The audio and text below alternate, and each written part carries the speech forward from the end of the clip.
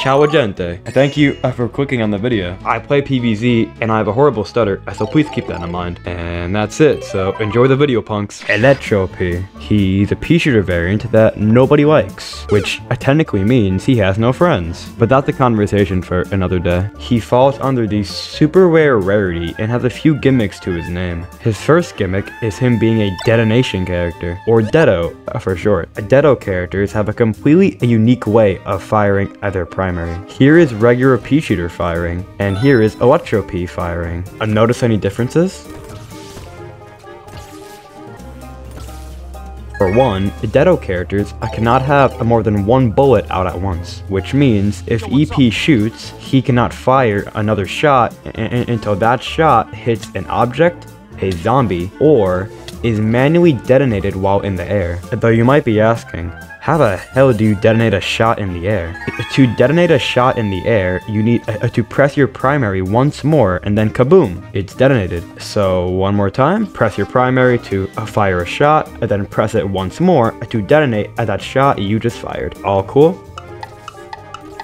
Alright, you said it, not me. There are many benefits to detonating a shot while in the air, so let's talk about them. For one, the detonated shot is a giant hitbox while in the air. A giant hitbox as in, if there's a zombie in this gigantic circle of a hitbox, they will be taking damage no matter what. Seems pretty fair to me. For two, you could abuse this detonated hitbox to attack zombies behind walls. Yep. Being able to attack you behind walls seems pretty fair to me. And the last detonation benefit is, if a zombie is in your face, you could just spam your primary button and they will be forced to take damage. Pretty damn fun stuff, huh? Electro Pea's second gimmick is that he's an electric character. The electric character's damage have the ability to chain their damage onto multiple targets, which means if there are two targets beside each other and an electric character attacks one of them, damage will be inflicted onto the other target as well. The only way to avoid the electric damage is if you don't stand beside any teammate. Sadly, healing doesn't cancel the electric element. Electric Pea's final gimmick would be his speed.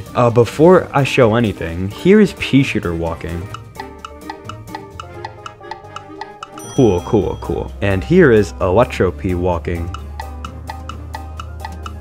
Now that is very balanced. And not only that, that extra speed will also be stacked upon with your hyper. So you could go even faster while in hyper. Pretty damn cool to me. So not only is this character a Deto, electric, he also has increased movement speed. Isn't that just super balanced? Of course, the hardest part of this character is the Deto gimmick. It's not a beginner friendly, but that is it. Once you learn how to Deto shots, you don't forget how to Deto shot. It's like riding a bike with no training wheels. It's very hard at first, but once you learn, you don't forget. If you learn how to Deto shots, that zombie player can't do anything. Oh, piss. I forgot to mention, this character's damage is incredibly high. It's not like that high, but like, he could 4-shot most of the zombie cast. And if you're an imp, then a good luck of winning those shots, question mark? If there's a really good Electro Pea on plants, you just pretty much can't play the game,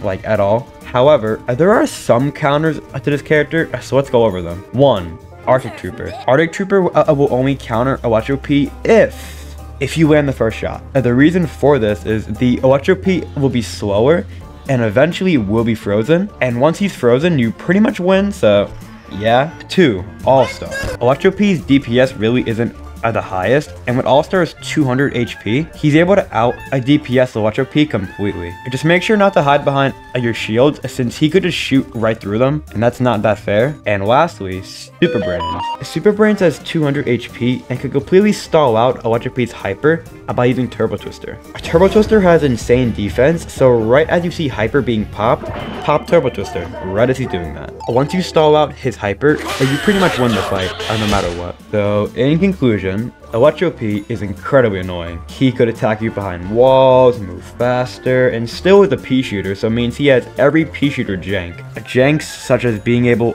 to bean jump, and also just P-gowing, just being flat out broken. This ability sucks. He's not the best Peashooter, but he's just super duper annoying. It doesn't help that every max rank drools upon viewing him in the character select screen. You know what type of people these guys are. The quote-unquote PvZ professionals. It's like, dude, just get a girlfriend, man.